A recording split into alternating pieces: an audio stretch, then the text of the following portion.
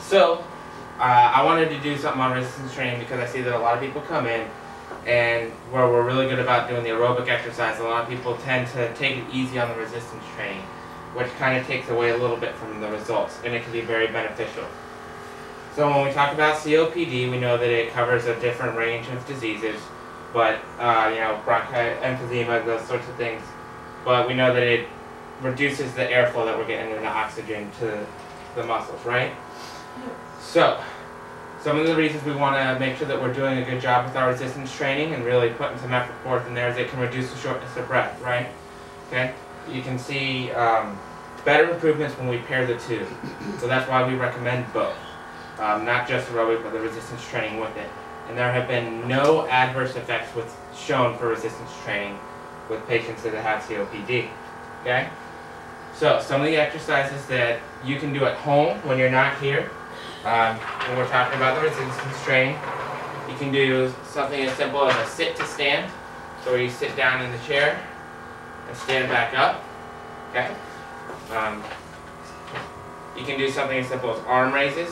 So sit to stand is going to help with all your legs. Mm-hmm. The arm raises are going to help with your shoulders. You can do the heel raises, which is sort of like a calf raise, where you come up onto your toes and then back down. It's going to work right here. You can do your wall push-ups for a little bit of upper body at home. It's almost like a push-up against the wall. Okay?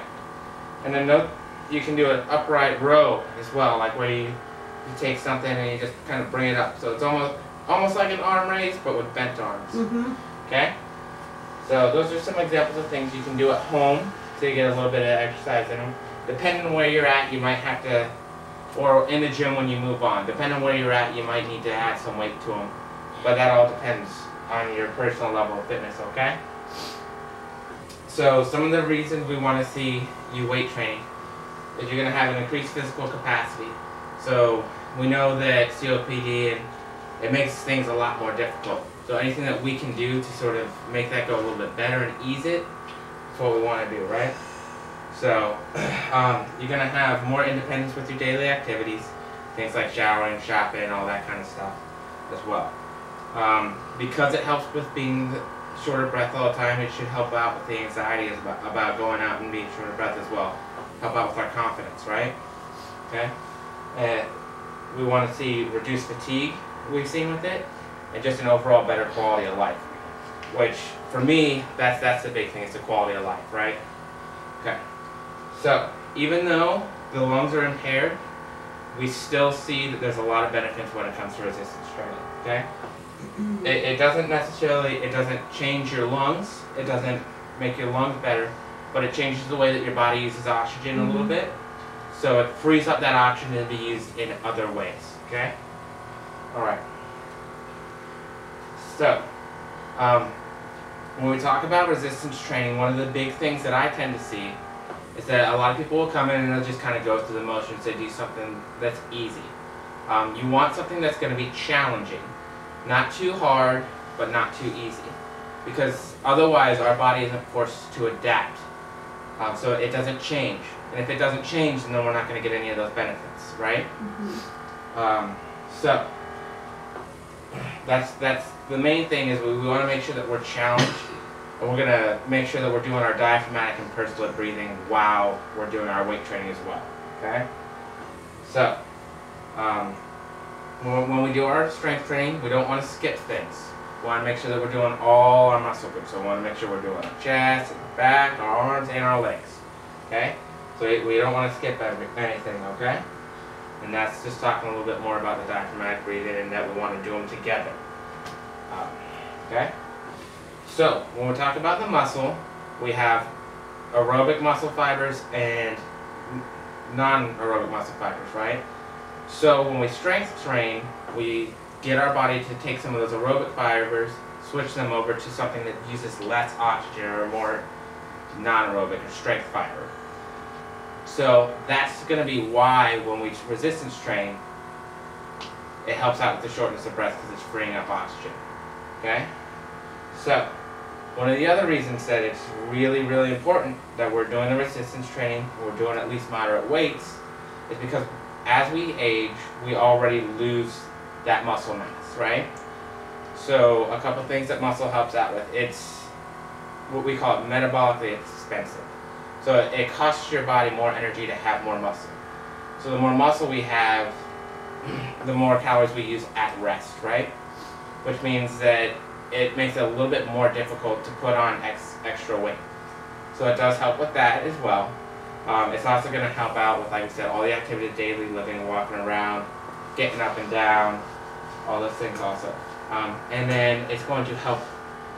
So when you have COPD, it exacerbates your body's losing the muscle, correct?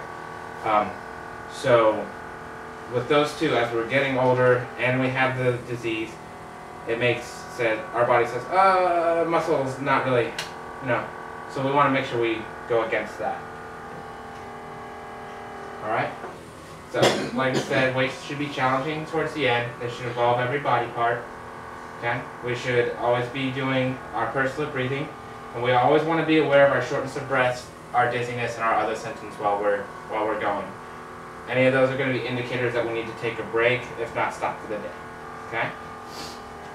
So, what are some of the things that are going to be helped out with? Like we said, taking out the trash, any kind of yard work or gardening that we might enjoy doing, grocery shopping, taking a shower, even using the bathroom. Okay? So, our exercise machines here, they're all pin-based. They do have the numbers with the pins that tell you how much weight is with them. Okay? I saw that. So, we're always more than happy to help. If you have any questions on a machine, or if you want to try something different or new, please let us know. We're more than happy to help show you alternatives as well. Okay? We want slower, controlled reps. We don't want to be throwing anything around. We don't want to allow any machines to jerk us, because that's going to put extra tension and could do some things with our ligaments and stuff. We don't want to get hurt, right? So being sore is okay, but it tends to be a duller type of feeling. If you feel sharp pains, that's when we want to stop, and that's when we want to, get some guidance there, right? So the benefits. It's also going to help benefit the circulatory system. Okay. It's going to improve the symptoms, like we said, shortness of breath, and things of the sort. It's going to help build our general energy levels, right? Obviously, exercise also releases those serotonin in our brain, so it makes us feel good. Awesome. Right? It's going to increase your endurance, and it's going to lower the blood pressure as well. Okay?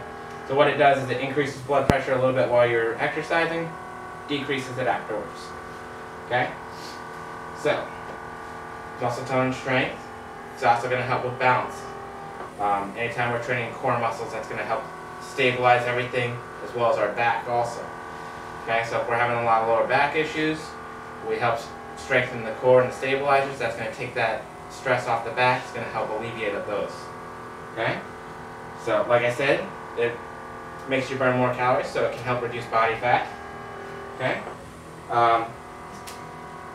Reducing stress and all that stuff, like I said, it releases good chemicals from our brain. It helps improve sleep quality as well. Okay? Alright, and then, just like we said, we want to make sure that we're challenging ourselves. We want to use enough weight to garner those adaptations and to force our bodies to keep onto the muscle. Okay? To hold on to it. While you're here, we want to make the most of our time, right? We don't want to waste our time. You're coming in, it's out of your day, we're here to serve you. We want to make sure that we're doing everything we can to help get you the most benefit that you can while we're here. So resistance training is a part of that, okay? You have any questions for me? No. That's a wrap. Very good. Have a good day.